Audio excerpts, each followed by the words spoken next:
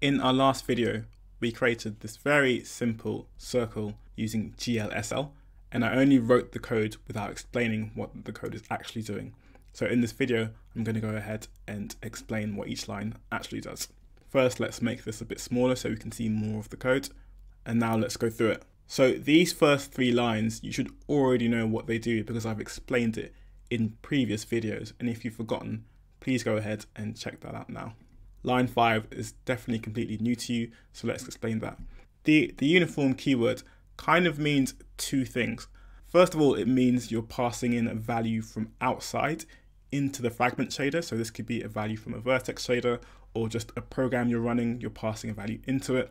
And the reason we're using the word uniform is because the value for this variable here, uResolution, will be exactly the same for each pixel that this code is run on.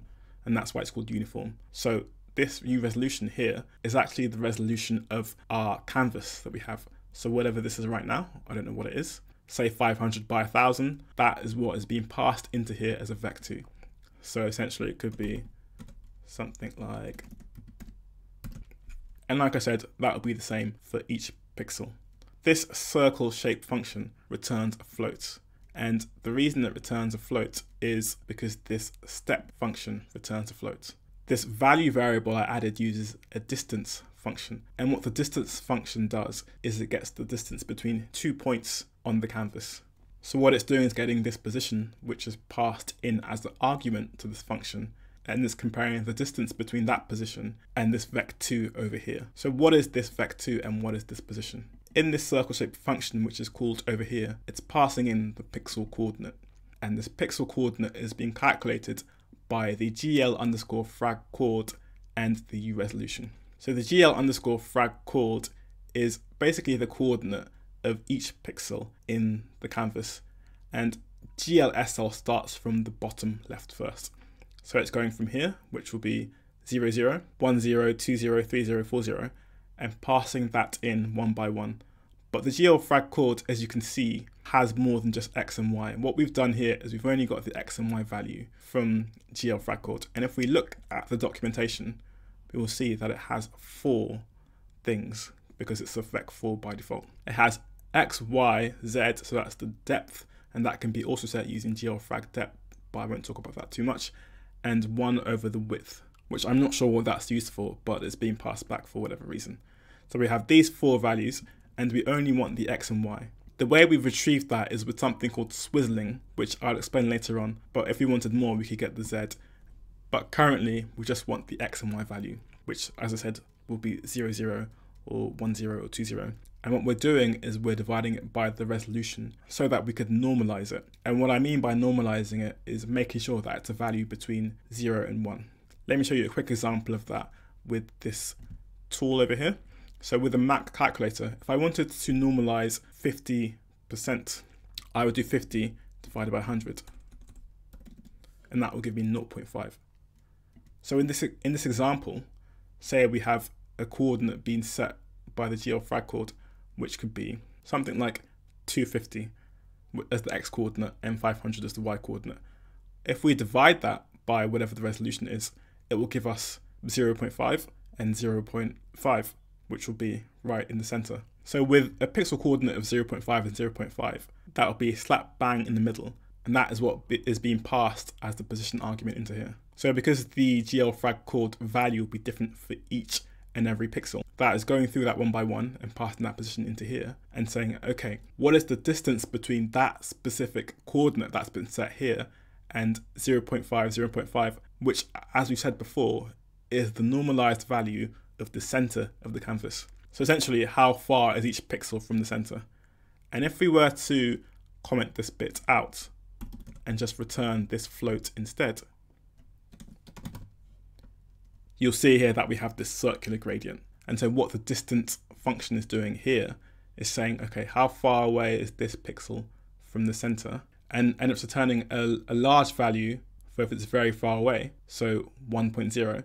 And if it's very close to the center, it returns 0, 0. Now, if we think about RGB color values, we know that 1.0 3 times is white, and 0.0 3 times is black.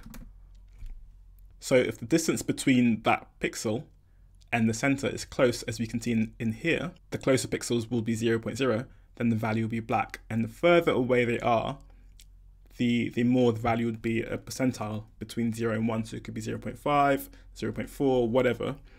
And the value will become more and more gray until it gets to the edge and it gets to white. So as I said before, the value in the center will be 0.0, 0.1, 0.2, 0.3, all the way until we get to 1.0 at the very end. So if we put everything back to how it was, we know that this value here is returning the distance, which will be a float between 0.0 and 1.0. And what the step function is doing is it's saying the two values that are passed in, so the edge and the float, if the x value, which is here, is less than the edge value, then return a 1, if not, return a 0. And that's all this is doing.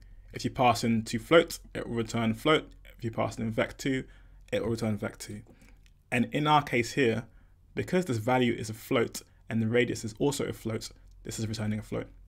So it's saying if this value is less than the radius, return a 1. If it's more than the radius, return a 0. And in our case, our circle width or our circle radius is hard coded to 0.2. So whatever normalized value this is, if it's less than 0.2, it's going to return a 0, 0, which will be black. And if it's more than 0.2, it's going to return a 1, 0, which is white. And that's all the step function is doing. So if you remember that radial gradient that I showed you before, the closer the value was to the center, it'd be black. And the further away it was, it'd be more white. Well, this is kind of having a hard cut at 0.2. So anything outside of 0.2 will be 1. Anything inside of 0.2 will be 0, which is black. And if we were to change this radius here, you'll see that will change as well. So as I've mentioned before, the circle shape is only either returning a 1.0 or a 0.0. And with that in mind, the color here would be 1.0 or 0.0. And as I've mentioned before, it will either be black or white. So this is essentially representing the color that's returned by this circle shape function. Now this is using a technique called Swizzling, which means if I return one value in here, it can assume that because it's a vec3, it's going to have the same value 3 times. So whatever this value will be, either 1 or 0 in this case, it will have that 3 times, and with Swizzling we'll put that vec3 inside here. So essentially I could remove a whole line and just do this, and it's the same thing. Okay, I hope you found that explanation useful, and I actually have some homework for you.